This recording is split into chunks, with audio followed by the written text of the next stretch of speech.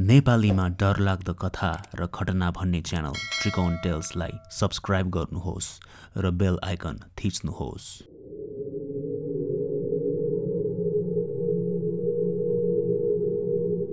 कहिलेकाहीँ सुनिने अनौठो आवाज आफैलाई कसैले बोलाएको पो हो कि कोही चिनजानको मान्छेले प्रश्न सोधी उत्तर कुरी बसेको झैँ आवाज।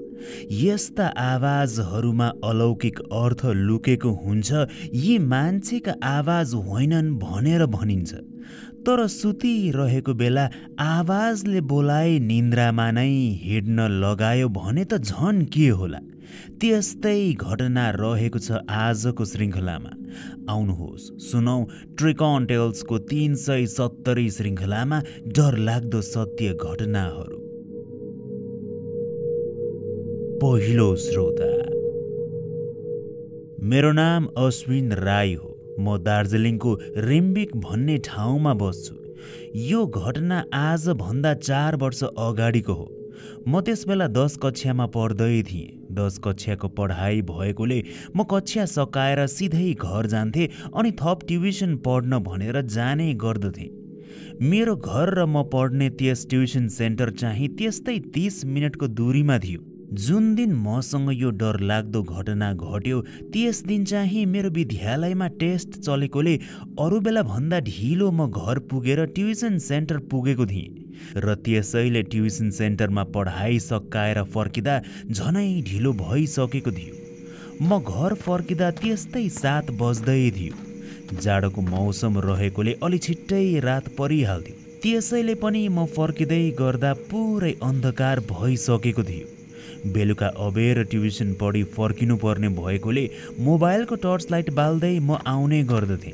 तर त्यस रात भने मसँग मेरो मोबाइल नै थिएन। त्यसैले मोबाइलको टर्च लाइट बाल्ने सुविधा मसँग थिएन।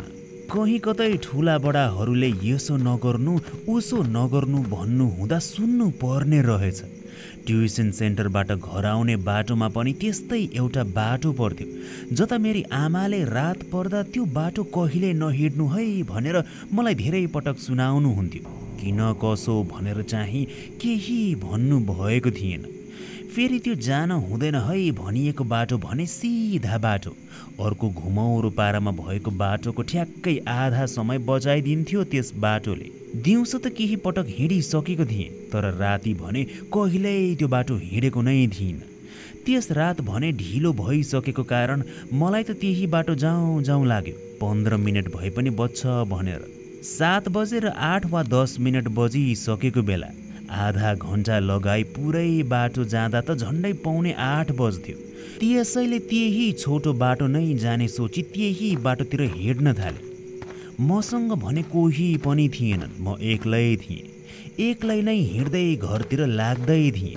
फेरि त्यस दिन बिहान टेस्टको लागि तयारी गर्दा गर्दै मैले मोबाइल पनि आफूसँग नलगेको कारण त्यो फर्किँदै गर्दा पनि मलाई म अँध्यारोमै हिँड्नुपर्ने भएको थियो। त्यसैले पनि उसै त लाइट नभएको कारण बिस्तारै हिँड्नुपर्छ, यही छोटो बाटो नै हिँड्छु भनेर म बिस्तारै त्यही बाटो हिँड्दै नै थिएँ। 5 मिनट जति हिँडिसकेपछि मैले तल बाटोतिरबाट कोही आउँदै गरेको जस्तो देखेँ। झट्ट हेर्दा को मान्छे हो कि झैँ देख्दै थिएँ। मान्छेको आकार झैँ, आवरण झैँ। तर त्यो तलतिरबाट जति जति माथि आउँथ्यो उति उति त्यसको कद अल्को भएको अनि ठुलो ठुलो जिउडाल भएको जस्तो लाग्थ्यो। अचम्म मान्दै नियालेर हेरिरहेँ। अझ नजिक आएपछि त मान्छेको आकारको ठुलै ढुङ्गो झैँ ठुलो भइसकेको थियो। अघि न अलि पर हुँदा जत्रो थियो त्यत्रो अब थिएन। त्यो भन्दा दोब्बर वा तेब्बर। जति हेऱ्यो उति नै बढी रहने त्यसको कद र त्यसको शरीरको आकार। मलाई त अनि डर लागेर नजिकै रहेको एउटा ठुलो ट्याङ्कीको पछाडि म लुकिहालेँ र त्यहीँ लुकेरै बाटोतिर हेरिरहेँ। तर लुकेर फेरि हेरिरहँदा भने भर्खरसम्म अगाडिको तलतिर नै रहेको मान्छेलाई देख्दै देखिनँ। मेरो मुटु त ढुक ढुक भइ नै रहेको थियो। त्यसैले डरको कारण एकैछिनमा त्यही ट्याङ्कीको पछाडि नै बसिरहेँ। अनि त्यहाँ 2-3 मिनट बसेपछि लम्किएरै फेरि अघिनकै बाटो समाई घरतिर लाग्न थालेँ। तर यसपालि भने वरिपरि नियालेर हेर्न खोज्दै कहीँ कतैबाट आउँछ कि भन्ने डरले यताउता हेर्दै अनि हिँड्दै नै थिएँ। त्यो कालो र ठुलो मान्छे झैँ अघि न के थियो होला भनेर सोच्दै डरले घरिघरि दौडिँदै पनि रहेको थिएँ। अलि तल पुगेपछि मेरो पछाडि पो कोही आउँदै गरेको झैँ मलाई लाग्न थाल्यो।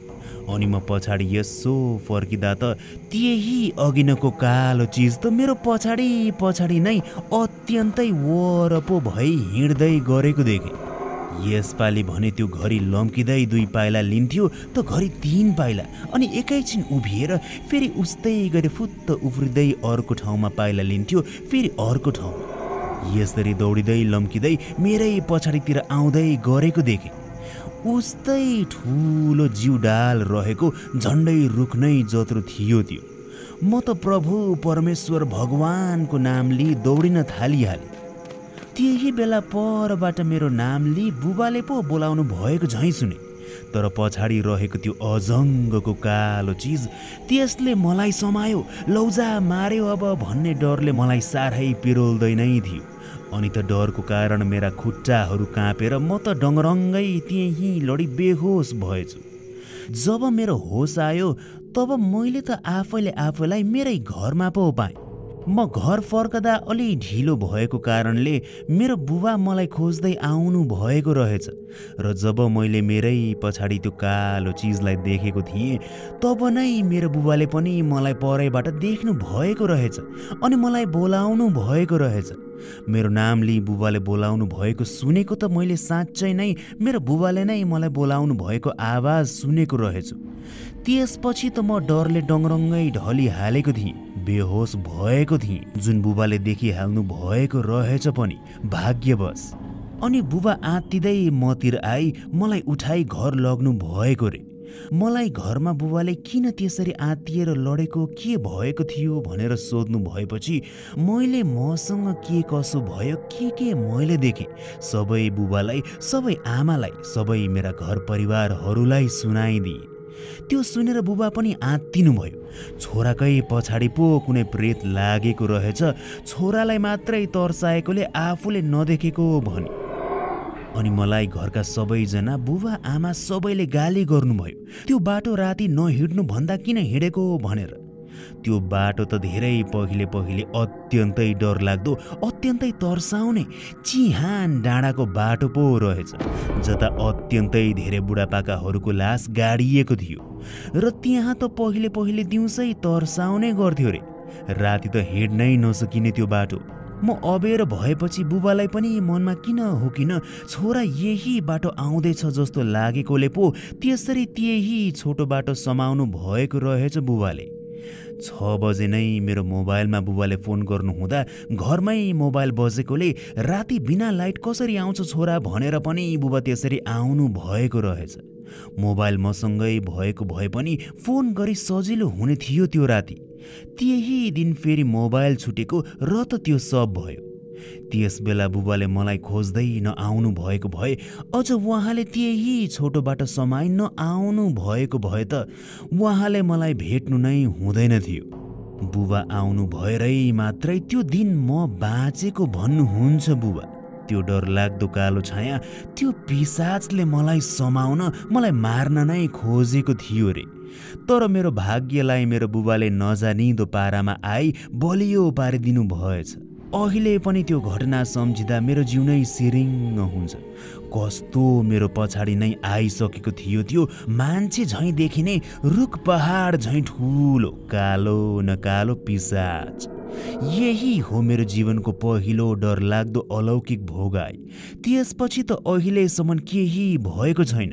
केही त्यस्तो घटना फेरि नघटोस् पनि सोच्दै डर लागेर आउँछ।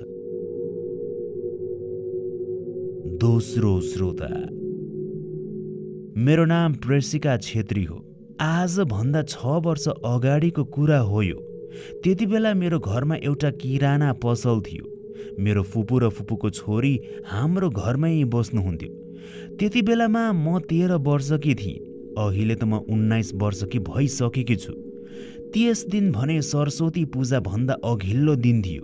त्यसैले विद्यालयका मेरा साथीभाइहरूसँग भोलिपल्ट हाम्रो विद्यालयमा राम्ररी सरस्वती माताको पूजा गर्ने भनेर हामी सबै साथीहरूले योजना बनाएका थियौँ। त्यसैले सरस्वती पूजा भन्दा अघिल्लो रहेको त्यस दिन नै मैले पूजाका सबै सामग्रीहरू तयार पारिराख्छु भनेर सामान मिलाउनतिर लागेँ। अनि सबै सामानहरू मिलाइसकेर सामान चाहिँ आफ्नै कोठाको टेबलमा राखेँ। बेलुका भएपछि अरू बेला भन्दा छिट्टै खाना खाएँ अनि अरू बेला भन्दा छिट्टै सुत्न भनेर पनि गइहालेँ। भोलि त सबेरै उठेर सिधै विद्यालय गई साथीहरूसँग रमाउँदै पूजा गर्नुपर्छ भनेर म दङ्ग थिएँ। त्यसैले रातिको 8 बजे नै म सुतिहालेँ। म सुतिसकेको केही घन्टापछि एक्कासी मैले मेरो एउटी साथीको आवाज पो सुने। ओइ प्रेसिका, उठ उठ उठ, बिहान भयो, पूजा गर्न जानु पर्दैन, खोलाका बाटो हुँदै जानुपर्छ है।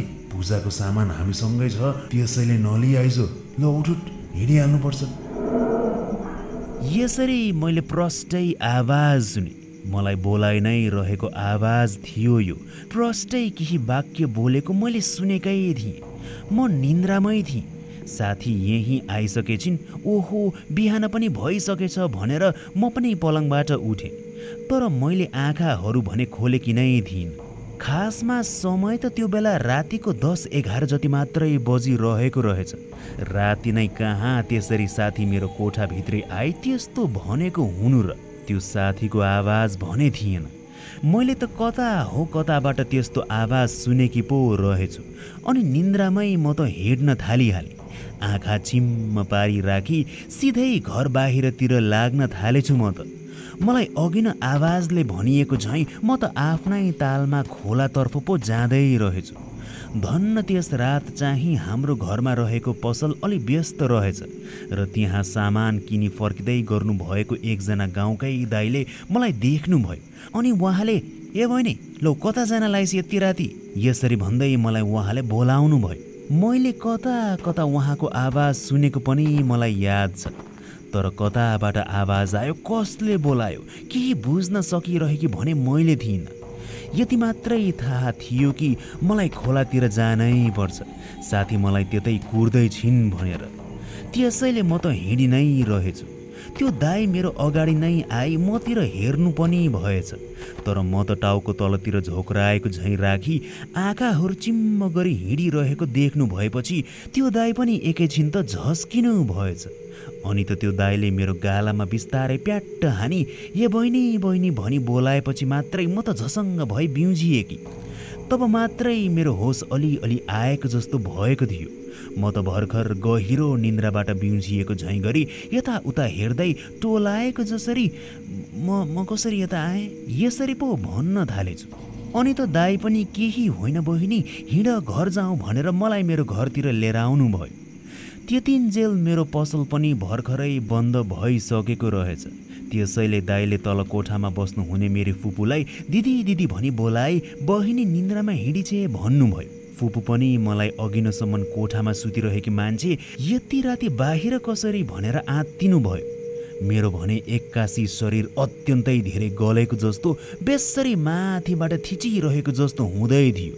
त्यसैले म त फुपूले ढोका खोलिहाल्नु हुने बित्तिकै भित्र पसी आफ्नो कोठातिर गई ढोका लगाई सुतिहालेँ। त्यो मलाई भेट्नु भई घर लिएर आइदिनु भएको दाइले भने फुपूसँग कुरा गरी बस्नुभयो। उहाँलाई चाहिँ पक्कै पनि मैले केही खान नहुने चिज खाएर त्यसरी लट्ठिएर हिँडेको भनी सोच्नु भयो क्यारे। त्यसैले फुपूसँग लामै समय उहाँ कुरा गर्नुभएछ। भोलिपल्ट त मलाई यस्तो हन्हन्ती ज्वरो आयो कि त्यति बेला मलाई म आज मर्छु जस्तो लागेको थियो। मेरो फुपूले म राति त्यसरी बाहिर निन्द्रामै हिँडेको थाहा पाउनु भएकोले मतिर आई एकैछिन मलाई हेरी नानीले केही खाए कि होइन, यो पक्कै केही अरू नै हो भनेर हत्त नपत्त गाउँको एउटा जान्नेलाई बोलाई देखाइहाल्नु भयो। हेर्दै जाँदा जान्नेले अत्यन्तै डरलाग्दो, अत्यन्तै मुटु नै थुर पारिदिने कुरा पो गरे। त्यो सम्झदा त मलाई अझै पनि मेरो शरीरभरि काँडा उम्रिन थाल्छ। जान्नेले भन्नुभयो कि कुनै डर लाग्दो प्रेत आत्माले मेरी साथीले बोलाएकी झैँ मलाई त्यसरी बोलाएको रहेछ। मेरो ग्रह कमजोर भएको समय मिलेकोले म त सिधै त्यसको कालो जादुमा चिप्लिन पो पुगेकी रहेछु। अनि त्यसरी निन्द्रेमा हिँड्दै जान थालेकी। म खोलामा पुगेकी भए कहिल्यै फर्किने थिइनँ रे।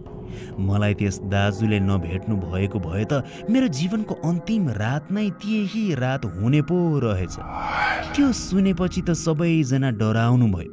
त्यसपछि त म धेरै महिनासम्म फुपूसँगै सुतिरहेँ, एक्लै सुत्नै सकिनँ।